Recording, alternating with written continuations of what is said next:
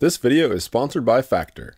In my previous video of this homemade autonomous boat, I failed at a 56 kilometer or 35 mile waypoint mission in the Salish Sea. This is the big ocean inlet near Seattle, Washington. The biggest issue was seagrass getting tangled in the propellers.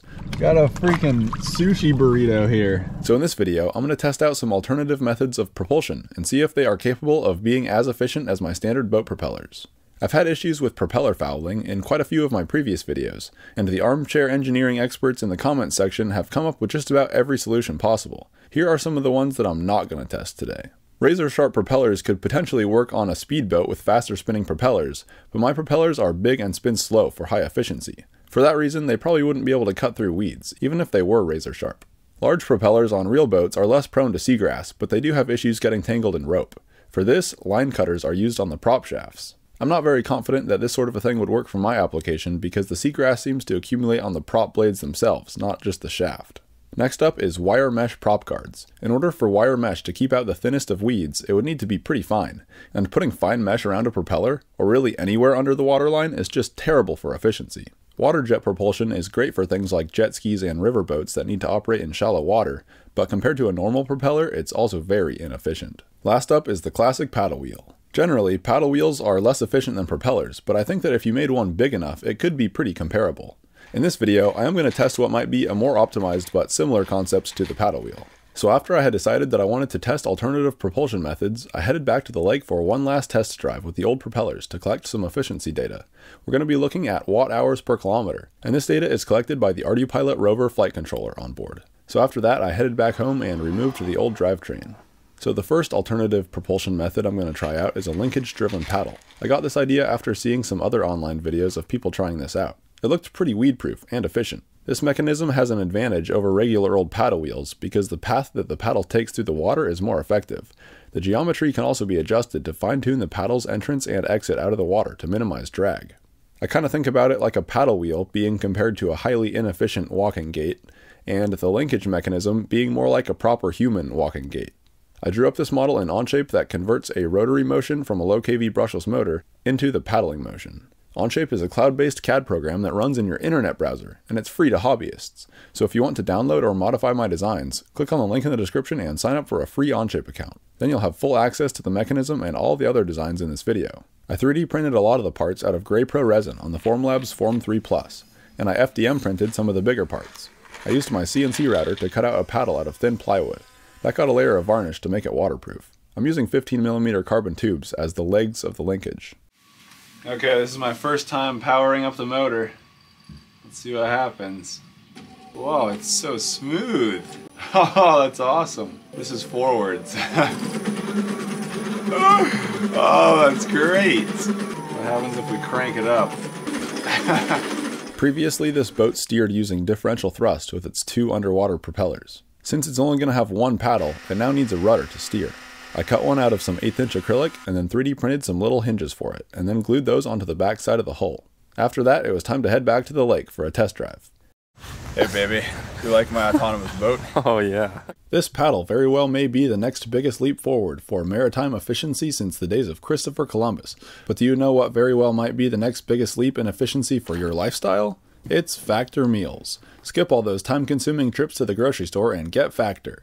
Factor lets you avoid the chopping, prepping, and cleaning up that comes with cooking, while still getting the flavor and nutritional quality you need. Factor's fresh, never-frozen meals are ready in just 2 minutes, so all you have to do is heat and enjoy, then get back to doing whatever you like to do.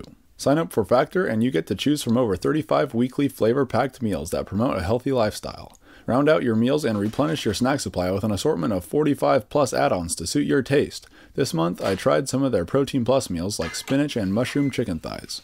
Factor meals come in a refrigerated box with ice packs, so you never have to worry about thawing them out or freezer burn like those frozen meals from the grocery store. Just pop them in the microwave for 1.5 minutes and they're ready to enjoy. This one here is the Peanut Buddha Bowl, a great option for you vegetarians out there. Another one I tried this month is the Queso Fundito. Not only was it delicious, but it's also gluten-free. Head to Factor75.com or click on the link below and use code RCTestFlight50 to get 50% off your first Factor box. I had to do a little bit of paddle height adjustment so that it wasn't hitting the water on the backstroke. Oh, it's scooting. Yeah. Kind of scoots along. Wow. Going at a good clip. Yeah, it's pretty fast. It's so silly looking. I was pleasantly surprised that this thing worked really well with hardly any adjustment. It was even capable of going decently fast, which I was not expecting. At low and medium speeds, the paddle looked like it was entering the water pretty smoothly, with very little splashing, which is good. On the exits, it looks like the paddle starts the return stroke a little too low because it was splashing a bit. At higher speeds, this was more visible. It would also sometimes splash on entry, but I think this was in part due to the boat pitching up and down with waves. Here I went to full throttle, which put a lot of stress on the gears and linkages. Combine this with the paddle slapping into waves, and it was enough force to cause the gears to start skipping. Uh-oh, it just started making a weird noise. Turns out one of the axles had just slid out of place. It was an easy fix, but I'd say this mechanism is only good for slow speeds. It's definitely not robust enough for super high-speed driving. With this program called Motion Gen, we can visualize the exact path that the paddle takes through the water. The cool thing about this program is that you can change the geometry and see how it affects the path in real time. Pretty useful for mechanical linkages like this. What was your idea? I thought the paddle needs to have a hinge, so when it recovers forward, it's going sideways through the air or water, and it can waste a lot less energy. So as per Colin's idea, I integrated a flapper here, a little pivot hinge onto the paddle. So it cannot pivot this way, but it can pivot on the return stroke. We'll see how this works. There it goes. With the hinge installed, the paddle would just fold back when it entered into the water. This could also indicate that the paddle is mounted a bit too low, and maybe mounting it higher would allow it to accelerate more closely to the speed of the vessel before it enters into the water. It totally sucks. At higher speeds, the paddle would be folded during the entire return stroke, and it wouldn't even have a chance to straighten out before entering the water. I tried more rubber bands to stiffen up the hinge, and that seemed to help a little bit, but you can still see the paddle pivoting on entry into the water. Maybe this is a good thing though, tough to say. I bet you if you do an efficiency run, it'll still be better. You think? Yeah, I do think. Well, we can test that. Let's do it. Here's the efficiency data in milliamp hours per kilometer. It's really difficult to eyeball the average efficiency since the value spikes when the paddle is under the highest load. I tried to smooth out the data by adding an RC filter on the current measurement signal wire, but for some reason that didn't work. I'll have to save that problem for later. So the next day I printed new mounting brackets so that the paddle could be mounted up higher. The paddle is even above the lowest point on the hulls now, so it can spin freely on land. I would guess this will give us more efficiency, but maybe less peak thrust? I don't know. This dog just wants me to play fetch. You can see how the paddle enters and exits the water super smoothly. Even at higher speeds, it's way better than before. At this point, it even just seemed efficient. There was very little splashing, very little noise, and all around it seemed like a very respectable propulsion system. Here's some slow motion 240 frame per second video of the paddle at the highest mounting position. This is during acceleration, and this is during sustained speed. It still looks pretty good. Here's a front view. It definitely looks like the paddle speed almost exactly matches the water speed as it enters. That's great for efficiency. There was a nice lady on shore that was so stoked on how good the video from her new phone looked that she offered to send it to me. So here it is. Thanks, lady. Oh, and it's remote controlled. Yeah. Wow. So I did a bunch of different tests with the paddle. I had it super high, super low, and everywhere in between. Also super floppy and fixed in place. Then I went home and analyzed all the RDPilot log data. To fix the spikes in the current draw problem, Sebastian added some filtering to this Mav Explorer efficiency equation, and this is what we get. Nice, smooth efficiency data. I'm saving the grand efficiency data comparison for the end of this video, since we still have one more propulsion method to test out. This next one is maybe going to be slightly less interesting than the paddle, but quite possibly more practical. I've used air propellers on some of my autonomous boats in the past, and they are just about as seaweed-proof as it gets. But the reason why I've shied away from them on recent builds is that they are quite a bit less efficient than underwater propellers. This is true in most cases, but it turns out that there are some exceptions.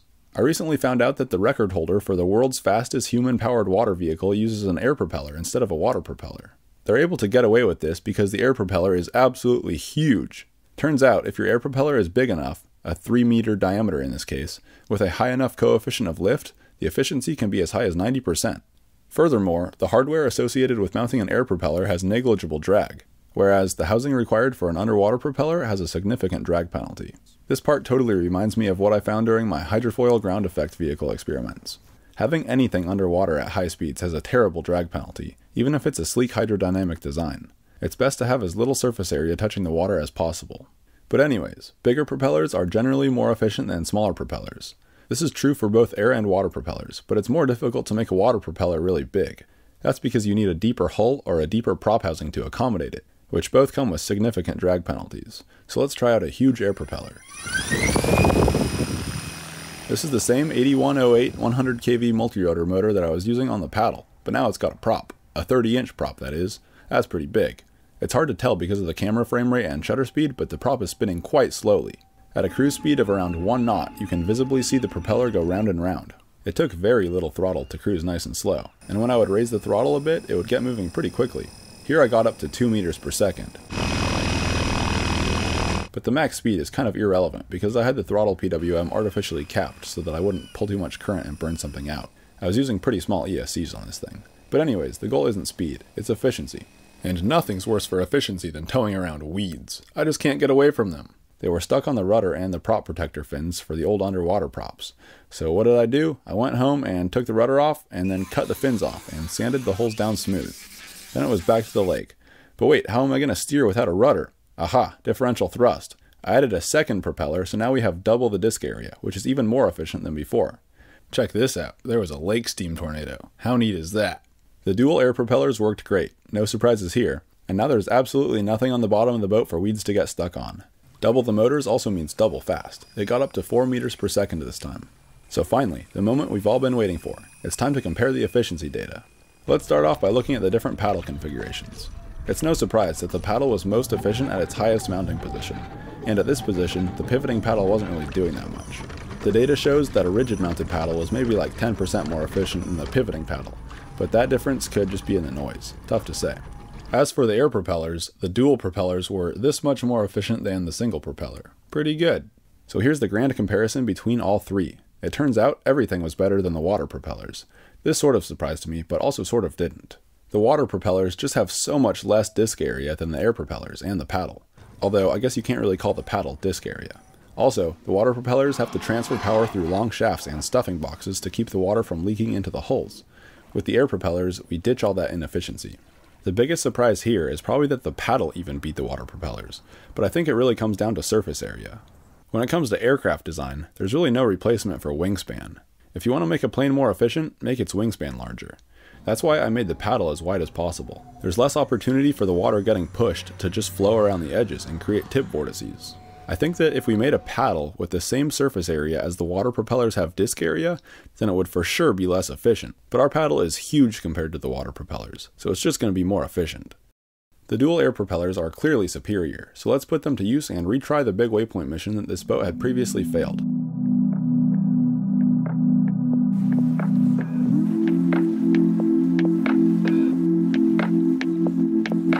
Okay, it's off, doing its own thing.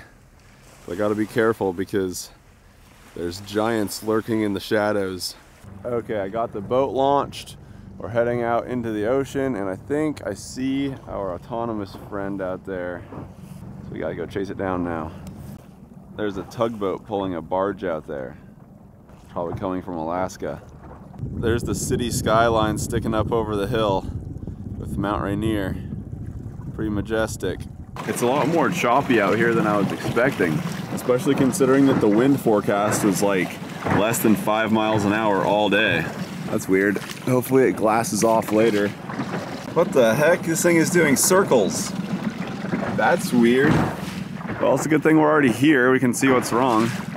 What the heck? Maybe a motor went out. Whoa, the props are hitting the water. Oh no. Whoa, I did not expect the props to be hitting the water. Damn, I guess it's too wavy for it out here. That sucks. Jiminy Christmas. Well, I think we've just failed the mission. Man, look at that sunrise. All right, let's put it back into auto mode and see if it behaves now. I just took this big, heavy battery off, so hopefully that prevents the props from hitting the water. Oh, there it goes. Ah, they're still hitting the water. Then I tried taking off another battery. At this point, it probably wouldn't have had enough capacity on board to complete the whole waypoint mission. Keep it going then. Off you go. I think I'm gonna call it quits at that. This mission just failed because I did not anticipate it being this wavy out here. because the forecast called for super calm winds today, like as low as the wind forecast ever gets, and yet it's still super wavy. Which is weird because I've been out here in the evenings when it's typically windier and seen it just be perfectly glassy before, so very difficult to predict the waves out here. I've had 2 fails in a row with this boat. We need to get serious now, design something that's really good. So surely I could make this boat work by just moving the propellers up away from the water, but I think I've just about milked this boat dry in terms of YouTube interest. So the next time I attempt this waypoint mission will be with an entirely new boat design. Wow, look at all the puffins. Woo-hoo, we're windmilling, baby! That's pretty much it for this video, but quickly one more thing. My previous video was about testing toroidal propellers versus normal propellers on my electric paddleboard. In that video I said that I was going to host a propeller design competition where I would print and test designs that viewers send in. I just wanted to remind those interested in submitting a design to follow rctestflight_ on Instagram. That's where I'll be posting more info on where and when to submit your designs. Thanks for watching, bye. That thing is just plowing the water. Wow. Also, that's a super short little tugboat. Whoa! Whoa! That was a huge wake. There's a big sea lion or something out here. Oh, there he is. This guy's looking for some fish.